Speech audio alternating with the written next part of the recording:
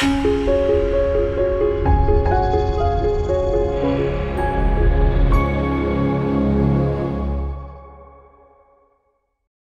everyone, I'm Dr. Burness. It's been a few months since the last video. I've been goofing off a bit on the weekends in favor of enjoying my weekends riding. But the bike's put away now for the season and it's time to get back to work on this video series. So in this video, I'd like to talk about something we see in most patients with post-concussion syndrome, and that's light or sound sensitivity. We'll talk about why this can happen, the type of treatment we use, as well as a few tips to help deal with these issues yourself while you're recovering. When I first meet a new patient, it's pretty common that they look something like this. They wear sunglasses and baseball hats to shield themselves. Some even have earplugs. Most of them have figured out on their own that their symptoms are aggravated by computer, phone, television screens, and bright lights, especially fluorescent lights. There are a few reasons why this can happen with brain injury, but most commonly it comes down to the state of the person's autonomic nervous system. The autonomic nervous system controls the activity of all the automatic processes of our body, things that we don't consciously control. That's things like digestion, heart rate, blood pressure, sleep, temperature regulation, and even the flow of blood in the body. So there are two halves to this system, the sympathetic system and the parasympathetic system. The parasympathetic system is the rest and recovery and refueling system. It drives things like digestion, relaxation, sleep, and decreases the heart rate and blood pressure. It constricts our pupils and generally dulls our senses. So the sympathetic system is the fight or flight system of our body. It puts us into a state to better deal with danger. It increases our heart rate and our blood pressure, and it sends more blood to the muscles of the arms and legs for increased strength. At the same time, it constricts the superficial blood vessels of the arms and legs to slow down bleeding in case you get injured in a battle. It also causes our adrenal glands to secrete chemicals that raise our state of arousal so we can react quickly. It generally makes our senses sharper, opening up our pupils wide and raising our eyelids to take in more of our surroundings. It even relaxes the tiny muscles on the bones in our middle ear to make our hearing more acute so you can better sense danger. So you may have noticed that the activity of this system has a lot to do with many of the symptoms you might be having if you've had a concussion. Increased heart rate and blood pressure is a common issue with head injury. Constriction of the blood vessels to the hands and the feet, well, that makes them feel cold and often sweaty at the same time. Sympathetic activity actually makes us sweaty, so we're slippery and we're difficult to hang on to in a fight. The adrenal glands, they secrete that adrenaline, which raises our state of arousal, but at the same time, it makes it difficult for us to sleep. And our pupils and our eyelids widen, making us too sensitive to light, and our hearing becomes so acute that sound can actually bother us.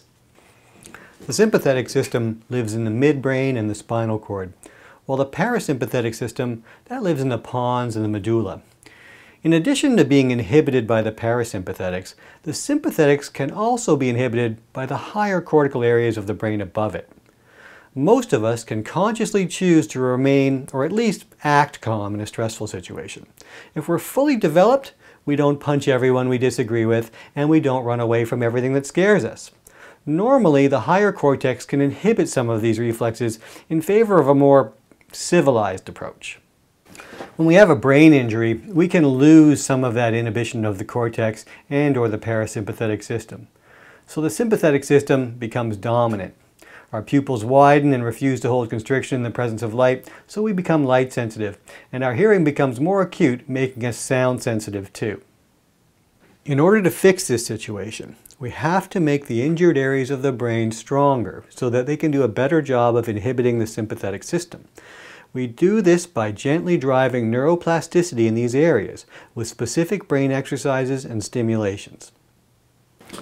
While you're working on your recovery, beyond avoiding light with baseball hats and generic sunglasses, there are a couple of things you can do to help make dealing with the light more comfortable and therapeutic. And the first is filters. It turns out that green light is the least likely color to trigger a headache in light-sensitive patients. I use green glasses like these with some of my patients. While you're wearing them, your pupils will be able to hold constriction longer with only the green light getting through. Now you can spend a couple of $100s on blue blocking lenses, or you can buy these online for about 15 bucks. If you're worried about what your friends are going to think of your new look, you don't have to use these green glasses. You can actually just add a green filter like this to your computer screen or even your phone screen. This is a photographic lighting gel, and it's available from Henry's Camera online. Costs about 10 bucks.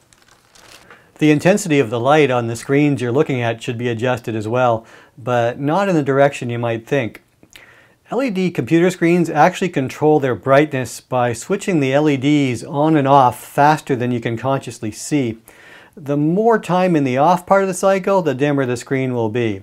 And dimmable LED lighting works the same way. But for lots of people, that invisible on-off flicker, that can trigger a headache too.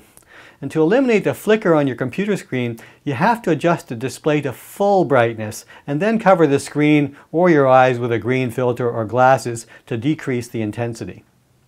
Fluorescent lights have a similar flicker in addition to being too bright or blue in their color spectrum for some patients. You can filter out the color with some green glasses, or you can even buy fluorescent lighting filters, which I have here in my office, but you really can't do anything about the flicker.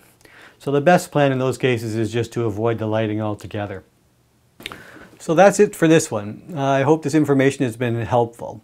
I'll post the info for the green glasses and the green photographic film, some links for that stuff in the information with this video.